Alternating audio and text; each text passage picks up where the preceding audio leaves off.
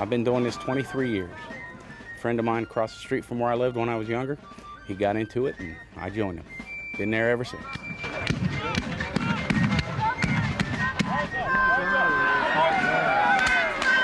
My dad's been doing it for 15 some odd years before me, and he, kind of passed it on.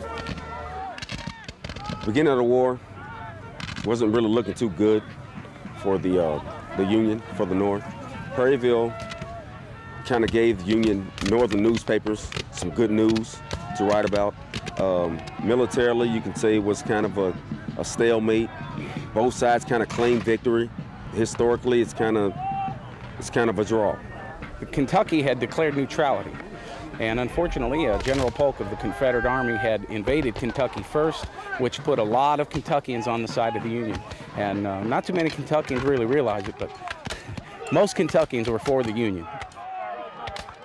The Confederates decided after the battle to go another direction. Union forces, the president, kind of considered that a victory and gave him something to write about, because up until that point, it wasn't looking too good. This morning's battle was really fun. We got up about 3:30 and we got online and we marched out there and we waited. And the Yankees actually started it, which is different for us because they were back in Arkansas. They're not usually as many Yankees as there are us. So it's nice to have an aggressive Yankee force. And I mean we bring it to them. And I ran out of the cartridges and I died. So that's basically all I remember. I actually took a little nap out there.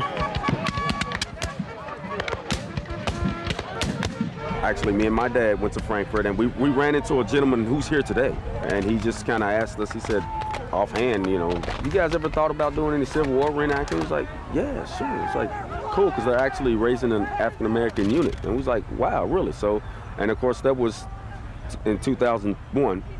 And me and my dad, we've been doing it ever since. And that's a good part of it, because me and dad get to come out here and do the father-son bonding and things like that, and that's interesting. That's fun.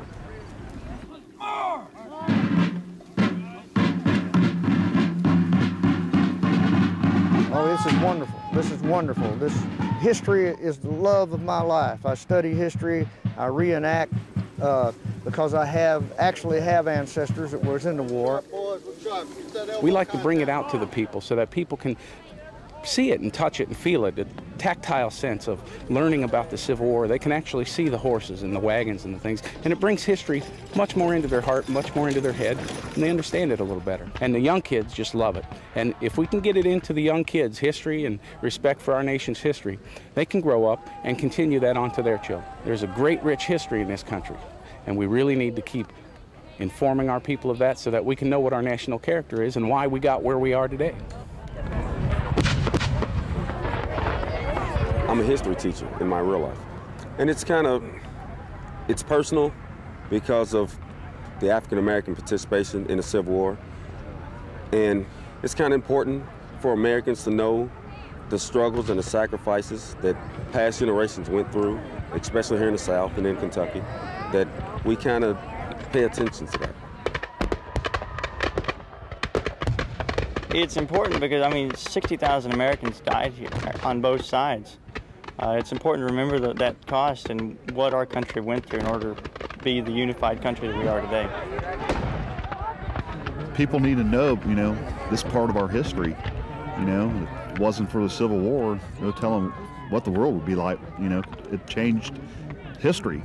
So people need to know what happened here, and just getting out and living it. It's the only way to teach somebody, is the way of just living it. It's very important. Too many of the young people today don't know what other men have done and sacrificed for our country and what we have. And all these veterans and these circumstances, it's something that ought to be studied more. They don't study it enough in high school and grade school as they used to, and everybody needs to know about their roots and what their ancestors have done.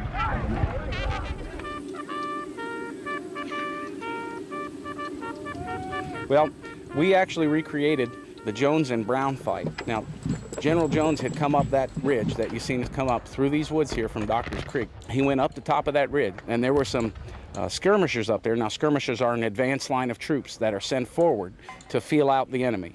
They were up there, and they were yelling at General Jones, rather, not to come up, because there was a huge amount of Federals up on that other ridge, and they had all kinds of artillery and infantry. Jones wouldn't listen.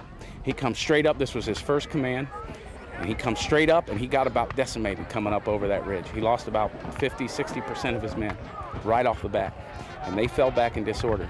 And just a few hundred yards behind him was General Brown. And then he brought his boys up, and they went over that same ridge. They went much further than Jones did. Perryville is a very important, the most important battle, I imagine, in Kentucky.